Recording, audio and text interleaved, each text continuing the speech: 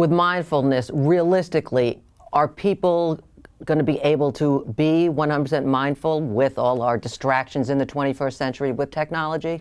Look, it's a very difficult task. Like, for example, I'm sure you see this in every day. You're sitting at a dinner with your child or with your spouse, whatever the case may be.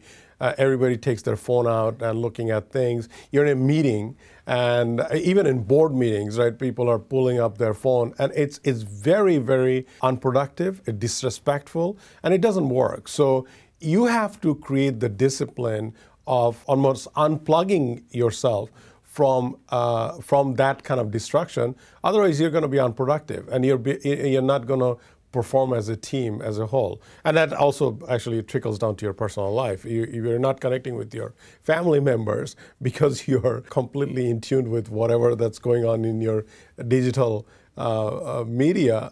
It's just not a good way of living altogether.